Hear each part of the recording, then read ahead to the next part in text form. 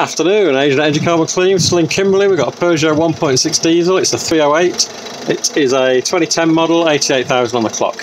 Now this one was booked in potential issues with injectors.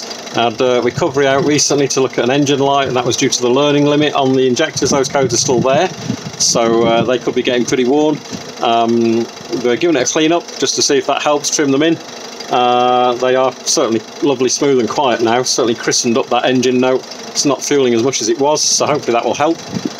Big issue with this one though is coolant. It was low on coolant when we got to it. We've topped that up before we started.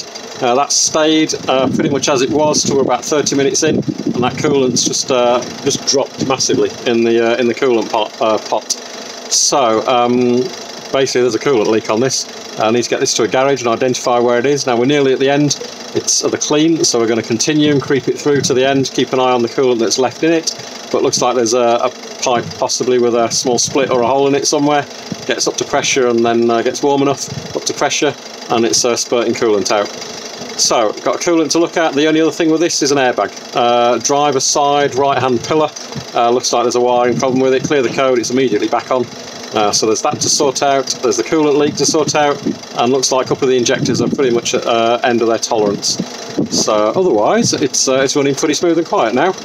Lovely compared to what it was when we got to it. Got about another 5 minutes to go and then get this back out on the road with some more coolant in, and get the other bits and pieces looked at as soon as possible.